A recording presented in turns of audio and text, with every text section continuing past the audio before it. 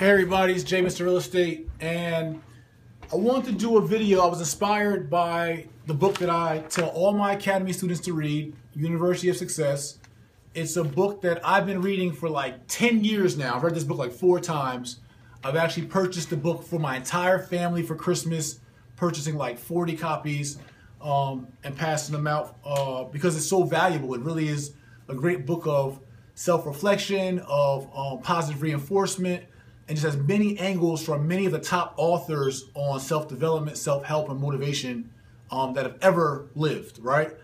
So I read this nightly, always trying to keep, inspiring myself, motivate myself, and just kind of fixing things that go on in my personal life or my business, etc.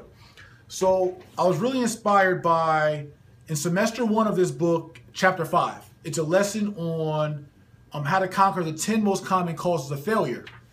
And one of the things, and I'm going to read a couple, just excerpts, because I always, you can see, I always highlight, as the book tells you to do, always highlight or underline what's really meaningful to me in the book.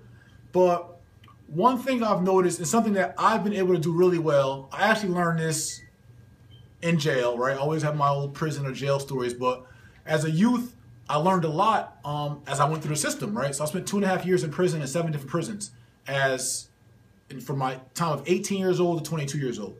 And I got a lot of mentorship actually while in jail. And I remember a guy telling me about a guy named Thor from Brooklyn, right? Some Fort Greene projects in Brooklyn when I was locked up in New York. And he would tell me about, he would call me Jersey. He would say, Jersey, make sure you look yourself in the mirror, look yourself in the eyes, and can be really honest with yourself about, are you doing the best you can do, and who you really are, as opposed to who you're portraying to everyone else.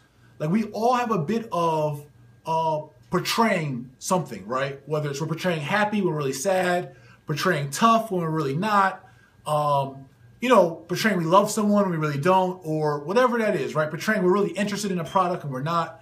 So it's up to you to be really honest about, your own true feelings. And in the book, in the U.S. University of Success, it talks about a stumbling block being the age-old trick of blaming others. We all often do that. And it says, we sometimes credit success and failure to good and bad luck, as though luck were a god or goddess intervening in the affairs of men. What in me is responsible for this? Should be the question that we're asking, right? What in me? So we're on bad fortune, right? If our business is not working, if you're taking a training course, or you're in school and you're not getting the results that you want, or on your job you're not getting promoted, right? We often, right? It says, but even now, very few of us are ready to admit immediately, maybe it's my fault. Primitive or childish is a primitive or childish way to any situation involving fault or failure for us to constantly blame other people. And another quick excerpt, and then I'll expound, is we don't recognize failure for what it is, and consequently, we cannot deal with it. So a lot of times we don't get out of our situations and can't really deal with our failures because we're not honest about where our failures have come from. And it's so easy, right? It's what kids do. It's like my daughter gets caught, not cleaning up, and then she blames her cousin. Or, someone gets caught in school cheating on a test, but it wasn't their fault. It's never, for a child, it's never their fault, right? Very seldom do you get a child that admits, like, it was me. And in our world, we call that manning up, right? Because it usually takes someone, a woman or man or adult, or someone of real character to admit, my bad, my fault, it was me. So a lot of times we have failures in things that we attempt. And, I'm heavy in the real estate world, in the real estate industry. And a lot of times, there'll be people that aren't having the success they want to have in the real estate industry, and it's everybody's fault. It's their mentor, it's their coach, it's the bank, it's the seller, and it's everything else. But what about you? Do you actually ever look at yourself and say, it's my fault. The bank reached out to me on Friday. I didn't get back to them until Monday because I didn't check my email in time because I was doing X, Y, and Z, because I was in the gym. I was doing something different, right? Or, I didn't get approved for the loan. It wasn't the bank's fault. It's really because my credit's really bad because I didn't pay that Sprint bill, and et cetera, et cetera. Or I put my car into my sister's name, cheated and paid for it, Now my credit's jacked up, and you know what? It's not even your sister's fault. It's your fault because you're the one that made the decision to put it under your name. Like we very seldom want to and are willing to take the blame for our circumstances and our situations.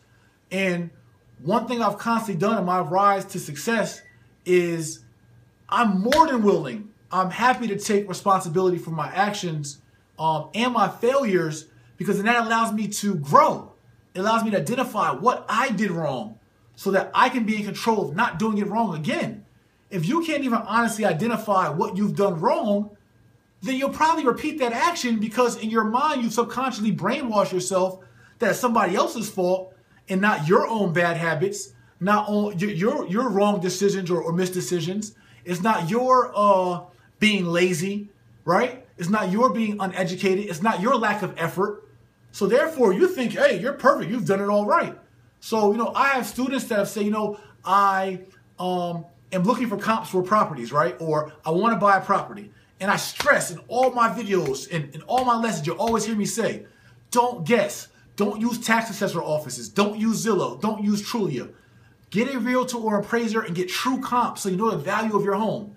And constantly I have students that tell me what a tax assessor price is or tell me what homes in the area are going for, and they use all these estimates, but then if they don't have the success they want to have in that equation, they're going to blame everybody else except for the fact that they didn't follow the blueprint they were given, right? And it just works for all of us in so many ways, even in our family. You can have a quarrel with your significant other, your husband, your wife, your boyfriend, girlfriend, and we constantly blame that it's him or it's her.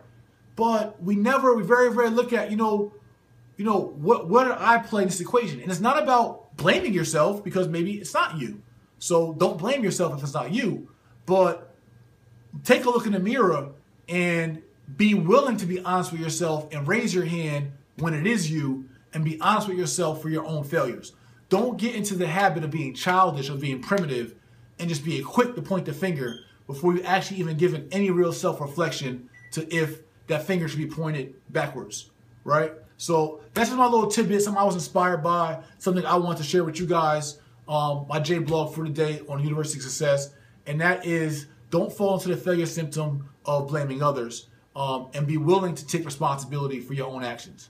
And that's like new role model stuff right there. That's what we do at YMC. It's all about elevating, accelerating, building ourselves up and building up the culture.